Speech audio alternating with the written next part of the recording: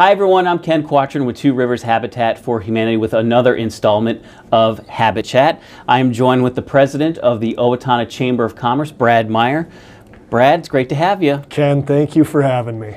We have a lot of great things going on in the Owatonna area. The first thing that we can talk about are the two homes that are going to be built here by Two Rivers Habitat on Lynn and Mosier Avenue. A lot of excitement. The churches are starting to rally around what we're doing. The businesses and individual family members are rallying around what we're doing. So the one home on Lynn Avenue here in Owatonna, that's going to be sponsored by Daikin and CDI. That was a $100,000 donation, so thank you to Daikin and Climate by Design International. Then the other home on Mosier, that's going to be a faith build through Thrivent. So we're very happy to have that partnership with Thrivent, and things are really starting to heat up. Ken, that is so exciting. We're so thrilled that Habitat is building two homes here in Owatonna this year.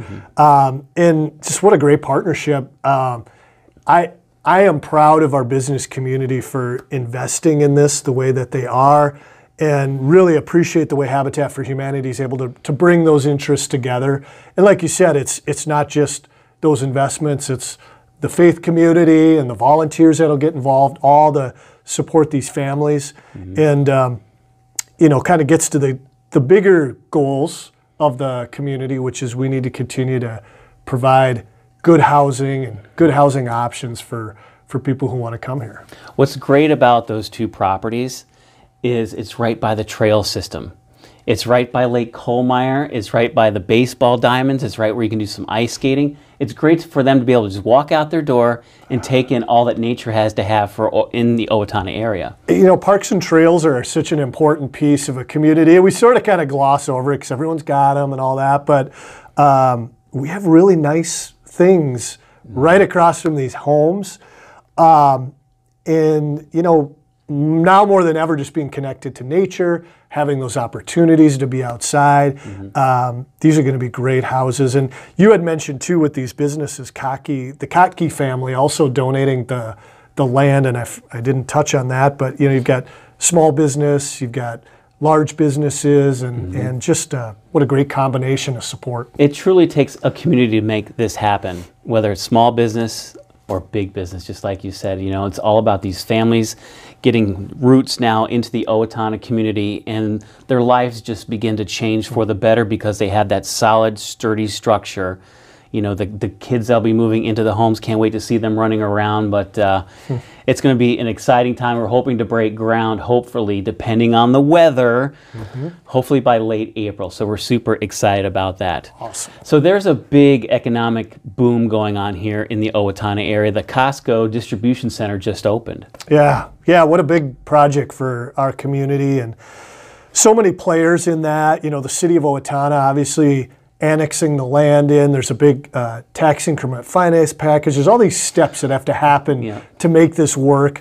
But the facility's up. They've got 150-ish employees, you know, and they, you know, Costco promotes from within. So we've got people who moved here from all different parts of the country to work in this spot.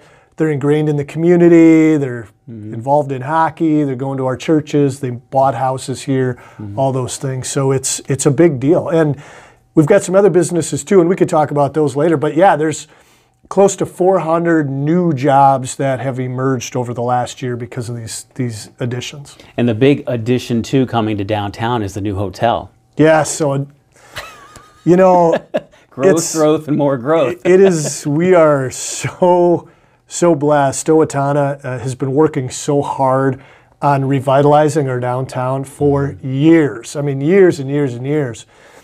And within the last 4 or 5, it's been a tidal wave of change in a really positive way. So the project you're referring to is a new Marriott courtyard that's going to start coming out of the ground in June of this year. And then the city's investing in a streetscape on the 3 blocks right in front of the hotel. So there'll be a brand new road, new sidewalks, new light poles, the whole thing. It's just going to be really a total transformation of the downtown, the heart of the community. And when we want to attract people here, you know, we want to grow. Your downtown is where people look, right? Is it healthy? Is it vibrant? And And we can now answer, yes, it is. A lot of great shops downtown here in Owatonna. And then the other big thing too is the building of the new school. I'm looking at how much money and all these different corporations that donated. That's a significant buy-in to the community when you see just one company individually putting down $22 million, and that's our friends over at Federated. That's right. You know, it just kind of, it's on a larger scale from the homes you're doing, but it's the same concept, right? Like the private sector really stepped in to say, this is important to the growth of our community. We need a new high school, and we're going to put our money where our mouth is on this and invest in it. So Federated, 22 million, you know, they bought 20 million towards the project. They bought the land. Wenger's put money in. Virocon's donating glass. We've got all kinds of other donations. Mayo Health Systems donating. And other businesses are putting money into this school. And what's cool about that is the whole point is we're trying to make this a place that people see as we invest in education, we care about our kids, it's a great place to raise a family. All those things I think are what emanate from a new investment like that. And we just are so excited. The school district, the superintendent did such a great job of communicating this and bringing it forward. The city was a great partner. And it's going to go up in the southeast corner of our community. It'll start coming out of the ground this year as well. It'll be done in 2023. And so you've got the downtown, the industrial park's growing, and then a new high school. And we just, you know, we couldn't be more excited. So with all of this development, all this big boom going on, where are these people going to live? That's right. Now let's tackle that part of Let's it. get to the problem here, right? Can the housing be affordable? Yeah. So my boss gave me the latest Maxfield research and consulting information on the comprehensive housing needs analysis for Owatonna. We're not going to nerd out and go through every statistic, but there's definitely a huge need for affordable housing in Owatonna. There definitely is. You know, the good thing with a study like that, and the city contracts studies like that about every 3 years to kind of see like how we doing, what do we need, and did we build what we said we needed the last time, so you can kind of keep it going. So the last go round it was you need apartment, you need rental housing, and apartments have started to just come out of the ground here and continue to. But what this study says, what I think it says is you need all of it. You need single-family houses, rental, senior, high-end, low-end, all of those things. And so we've got some work to do, for sure. There's a lot of work to be done, for sure. And I was reading this one statistic. It says Owatonna's forecast is to add 1,200 people and 650 households between 2020 and 2030. Now, with all of this growth that we just got done talking about, to me that number seems a little bit low with all this explosion going on. Correct. And so I would never argue with Maxfield because they do such a great job. I'm just asking a question. You know, that's why we're chatting. That's right. From my perspective, I think we need to be on a more rapid growth rate than that, quite frankly. Owatonna historically is about a 1% growth rate year over year. This goes back to the start of time for our city. You know, if we're gonna fill the jobs we have today and continue to grow the businesses we have and add to it like we think we're going to be able to, that's got to be more closer to 2% growth rate. So that's actually, you know, you're doubling your growth rate. It doesn't sound like a lot, but it is. I know. And so, you know, Ken, I think we're going to have to put this into a little bit of hyperdrive and keep it moving. Yeah, and according to the research here, it says the average list price in Owatonna for a single-family home is a little north of $241,000. And then on the newer sections, it's right around $315,000. It's a lot of money. So for those people that aren't earning the big bucks in the industry area, it's quite a struggle or a challenge to find affordable homes because this number is kind of high. You're right. Affordable housing is in desperate need.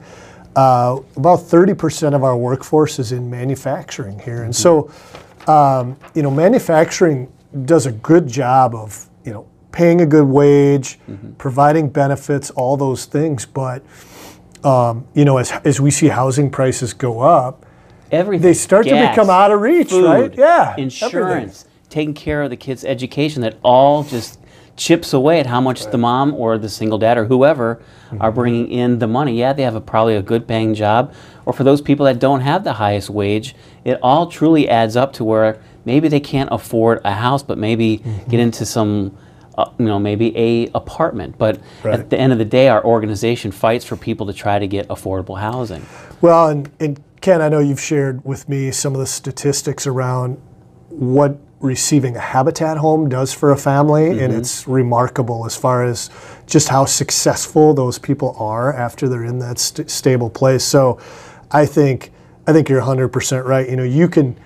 You always are going to need rental, right? You're going to need that. People are transient, and they're just, they're moving and all these things, but for the long term, home ownership is where it's at always, right? That's how you build a community. Yeah. And so it's the biggest investment you'll make in your lifetime. It is, and it's one of the most important, as you've told me. So I guess it all goes to the point of it happens one at a time, and you guys are doing two at a time, actually 2 houses. Yeah, we haven't built one since 2017 here in town, so it's good to know that we're doubling up. That's right. and you know what, the community notices and I think is excited, and you guys have done a really nice job of sharing what's going to happen and how it's going to happen, and that's thanks to you and your team. And so the bottom line is this is needed, and it's going to bring 2 families a lot of great stability that we're excited to welcome them to these homes into the community, and but there is a need ongoing as well that we need to continue to address. Sure. And what's also rather interesting to me when I'm looking at this chart here, it shows you how the older demographic, they have kept their roots here in Owatonna. And what's also interesting from this study is the younger demographic is buying homes. You would tend to think with the younger demographic, it's the more disposable kind of bracket, like, oh, move on, rent, or whatever. The younger generation is learning the power of owning a home. That it's good news. But actually. that also takes up the stock in the inventory too. That's right. One of the things we talk a lot about is the goal has always been to keep, so as people age and get older, they want to stay in their homes, and so things have kind of geared around keeping them in their homes as long as they can, and I understand that. But part of that has created challenges with that type of housing stock too, right? Because oftentimes it's maybe good starter homes as well. So it's this balancing act, and I think it goes to that need around, we do need some senior housing so that people could... That was in the study too. Transaction, that's it, right. We're not pulling that out of thin air. Nope, it's in there. In the study. That's right. I it's read legit. through it last night. Yep. I'm impressed at your homework. You did a good job. So yeah, there's that piece, and having younger people, I'm actually surprised a little bit by some of those numbers, because you always hear in a community like ours that the younger generation will kind of leave and then maybe come back. And later in life. But so we're getting, as we get some momentum on growth and that kind of thing, and there's more opportunity here, I think we're going to continue to see that need for housing continue to grow, and hopefully that younger generation continues to stay and buy houses. And I think the younger generation is seeing the buy-in by the businesses, by all these corporations, by the school system, that, hey, our community's growing. We're close to the Twin Cities. We can go to Mankato, we can go to Rochester. Let's just stay here and invest back into our community. So when I look at the percentage with the household types, it's interesting to me that it says here, according to 2020, married with children is about 22% of the home ownership in Owatonna. What's interesting to me is married without children at 31%. You try to connect the home to a couple, you would think that then they would begin starting their family, but then 30% of home ownership here in Owatonna are people that are living alone. I couldn't wrap my mind around that, but then you cleared it up for me. Well, I think some of that goes to our aging population too, as the boomers get older, and that kind of component of it, where you know, people just want to stay in their houses longer. So maybe their spouse has passed away or whatever, you know, it just, it happens. And they want to stay there. Their memories are there. It's what they know. And believe me, that makes perfect sense to me as well. And so I think that's part of it. Recently, and this comes from personal just experience with my parents. I grew up in St. Paul. So my parents have lived in their home in St. Paul for 35 years, right? Mm-hmm. And they needed to downsize anyway. But some of the changes in the metro areas and just some of the tumultuous times that have happened have made communities like ours also a little more desirable from that standpoint. So the quality of life, safety, security, all those things are also bringing some different kind of generations mm-hmm. to our community, I think, also. Mm-hmm. And another piece to the study was the amount of residential home demolitions and the permits that have been issued. So there's a lot of things that go into demolition, knocking a home down, whether it just got old or was not up to code, or whether it just literally fell apart and the city wanted to move on, mm-hmm. or who knows. There's a lot of different factors that go into demolishing a home. Right. But what's interesting is between 2004 and 2019, there were 76 residential home buildings demolished here in Owatonna. What sparked my mind was raising awareness for our critical home repair program, so you don't have to worry about those things, so you can stay in your forever home. So our critical home repair program is available to anyone, mostly lower income, that have issues with their roof, if it's leaking, if their electrical is subpar, if their flooring is falling apart. If your forever home is falling apart, reach out to us at Two Rivers Habitat for Humanity, and we can help you stay in your forever home so you don't end up on this statistic. That's great service. And that's exactly what happens. You know, we see it all the time. As a house, all of a sudden, everyone knows what the house is. It's like, oh, that one. You know, it's just like it starts to deteriorate, and then it gets to a point where sometimes it's beyond repair, and we don't want that. We need that, because those are houses oftentimes that become some of those starter homes or become some of those, you know, affordable homes for people, and we hate to see those go away because of lack of care. So thanks for that effort that happens. It probably flies under the radar a lot too, right? Like when you put a new home up, everyone sees it. You're exactly right. You know, when we'll be building those two homes, everyone's going to see the foundation, then they're going to see the walls going up as the community pushes them up. But the critical home repair program, like you said, is totally under the radar because you don't see our guys going in there doing it, or if we hire out some subs to go do it.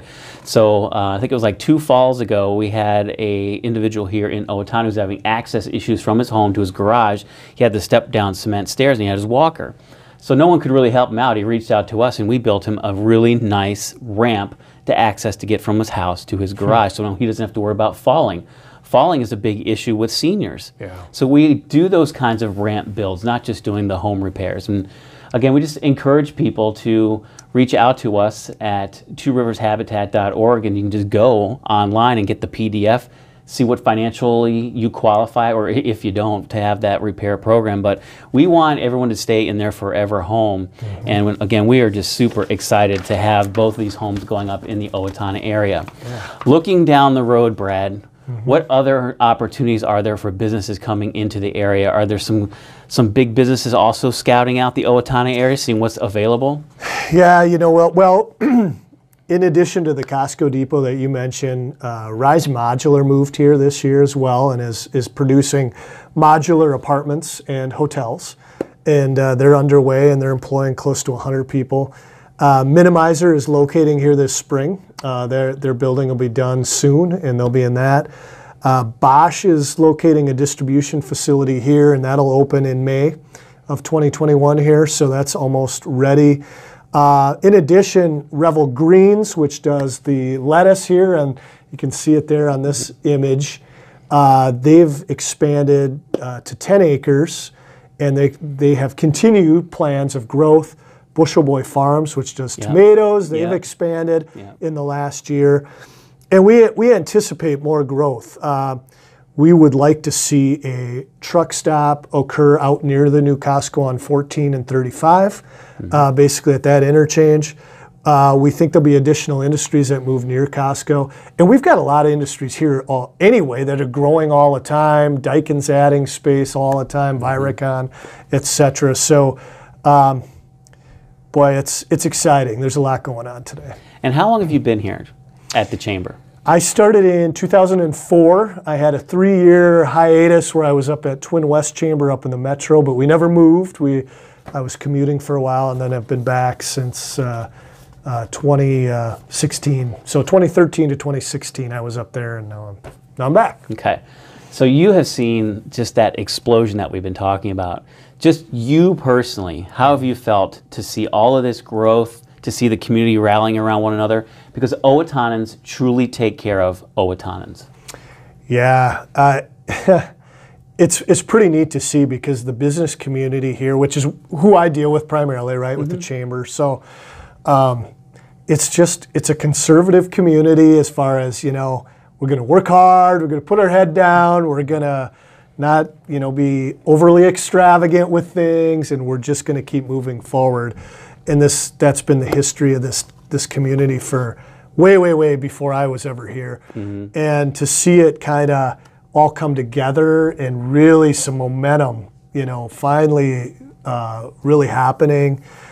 We've had a couple of booms over periods of time. Early 2000s, the commercial boom out on the interstate really took off, and you had the Lowe's and the Walmart and all those things happen, and now this is another boom that's more jobs based. We got more jobs coming and those kind of things, and really exciting. The other thing that we mentioned for so long, and now we sort of almost forget it with all these other things, is that Highway 14's 4-lane to Rochester is going to be complete soon. The corridor of commerce. It's huge. Finally. It's huge. That should have happened. Oh, I don't want to get on a soapbox. But we were both in the news industry together, and it was just a boilerplate for so long, you know, and now that the corridor of commerce is finally now being built, that's just going to open up bigger avenues for both cities. I think southern Minnesota is going to have, it's already exploding, but you connect Rochester to Owatonna to Mankato, and you've just got this huge, and then you got Austin and Albert Lee sitting down a little farther south, and there's a lot of really pretty good things happening in all those communities. Yeah, I totally forgot about Highway 14. I just try to avoid it because, you know, with it being 2 lanes, you're basically hitting side mirrors going by one another, you know? Even on a sunny day, to me, my wife makes fun of me. She's like, you drive like an old lady. I'm like, I'm just very cautious because of all those accents, but you're exactly right. It's not safe, yeah, right. Now that, you know, me and Betsy, we got a chance to go check out, you know, them breaking the ground, and you can see the vision. We've seen all the maps. And then, you know, eventually you just start visioning all the trucks going by and all the cars going by much safer. And that will lead to just more development around all 3 cities, like you mentioned, and even the ones down in Freeborn and Mower. I think it will. I think it's going to bring us all closer together, because the outstate suburbs of these smaller communities are just going to continue to be beneficiaries also of growth and housing and development. And you've got the medical hub. We all know that in Rochester. Owatonna has you know, a lot of manufacturing, and so in Federated, so you got white collar, blue collar, and a pretty good medical system. And then you go over to Mankato, which also has a real thriving agricultural business climate, as well as a college. You've got some real distinct economies, but they all play together and are connected through Highway 14. You know, it's going to be really interesting too, and we'll wrap this up in just a second, but you kind of brought it up, how these smaller towns will also start to increase in size because of what's going on here in Owatonna. Similar like in Rochester, Byron, Casson, Dover, Eota, all the smaller towns are booming because of what's going on in the big city. Same here in Owatonna, Medford, New Richland, Ellendale, all of them will just start. Prairie, all of them. Waseca, yep, they're already seeing it. You know, they're going to have additional housing and growth, and that's terrific, I think, for everybody. But then, you know, with all that growth, again, we got to find houses for all of this growth, and we have 1 property still here in Owatonna on Vine and Birch. Then we have 3 properties still in Waseca. Yes. So as that demand keeps going, we're going to need those houses. We need more houses. So, you know, we need definitely, you know, people to step up and help out the organization. This has been a hoot. I've had fun, and that's the beauty of this HabitChat segment, is just getting to know one another, talk about what's going on in our community. And Owatonna is a special place to be, for sure. Well, thanks for including us and for building two homes here. We're excited to be part of it. Well, we're going to get you on the job site. I can't wait. All you commerce and chamber guys, we're going to have you on the job site for sure. Right. Our soft hands will get calloused. We can't wait for it. Shows you're a working man. That's right. Brad, the president from the Owatonna Chamber, thank you so much for joining us. We'll have another Habit Chat coming soon. Thanks for watching.